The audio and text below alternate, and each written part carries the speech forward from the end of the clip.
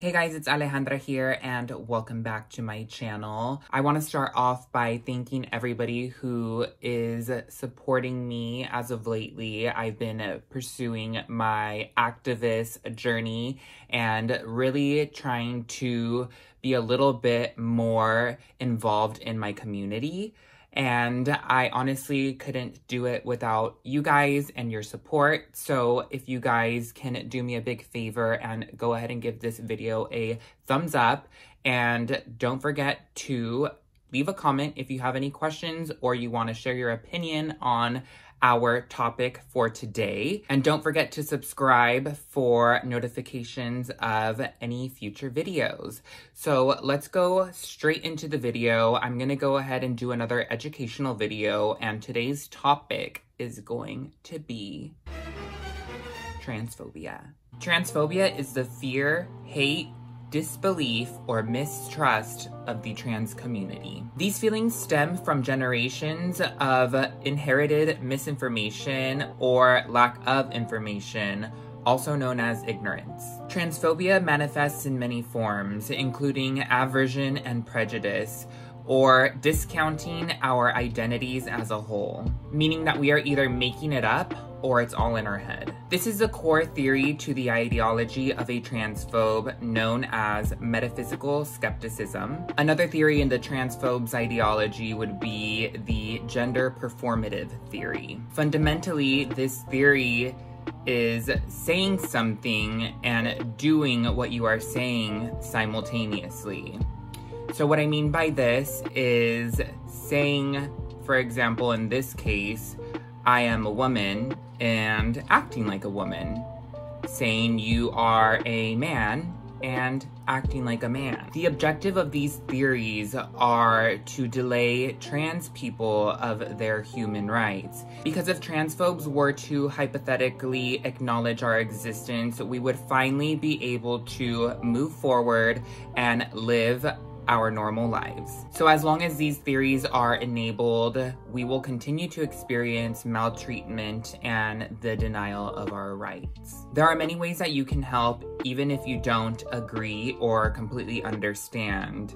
Simply respecting each other's beliefs is a really great start. Transphobe etiquette comes in many different forms and is rarely unintentional and harmless. The lack of knowledge, use of assumptions, and misinformation creates room for disbelief, hate, and violence. Transphobic practices include negative attitudes and beliefs, aversion and prejudice, irrational fear or misunderstanding, disbelief or discounting existence, derogatory language, bullying, abuse, and let's not forget violence. According to Forbes, in 2020, there has been 350 deaths worldwide due to transphobia. This can be resolved, and our biggest weapon is education. The problem is breaking through generations of misinformation and the inexperience of trans people themselves. When there is either a lack of or incorrect information, we are left to our own assumptions, allowing us to create our own ideas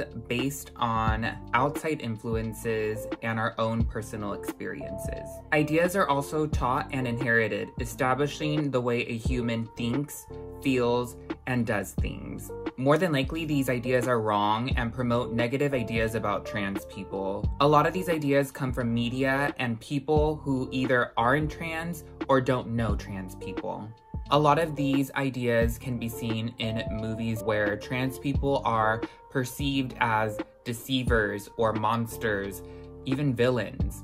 Strict beliefs about traditional gender roles can be equally as harmful as they are helpful in aiding trans people in identifying their gender. This being said, it is not the only thing that identifies our gender. Knowledge is key in creating advancements to human rights, in this case, trans ones. The neglect of this information has severe consequences, not only on society, but trans health as well. Individually, transphobia leads to depression, fear, isolation, feeling of hopelessness, and suicide. This transphobic ideology justifies putting trans people in the wrong prisons, the denial to domestic violence shelters, as well as the rejection to basic human rights like healthcare, jobs, and housing. It does not stop there. Other adversities our community faces include banning from public spaces, misgendering, and violence, simply for being oneself. In the end, transphobia prevents people from living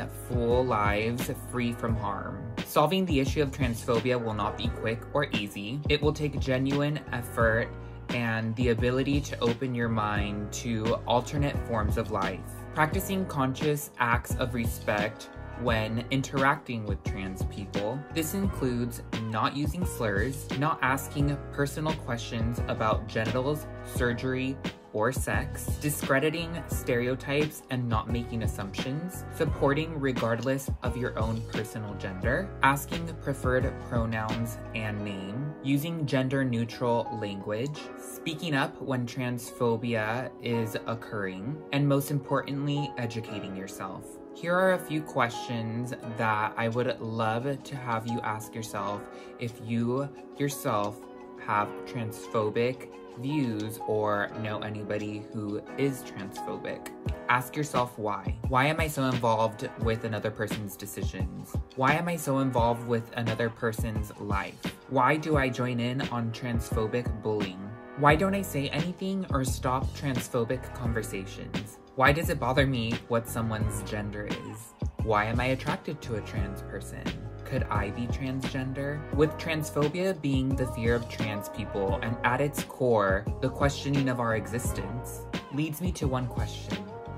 What is it about our existence that frightens you? This is the real question. This concludes this video. If you guys, like I said, would like to share your opinion, go ahead and leave it in the comment box below. If you guys liked this video, go ahead and give it a thumbs up. And of course, don't forget to subscribe, and I will catch you guys on my next video.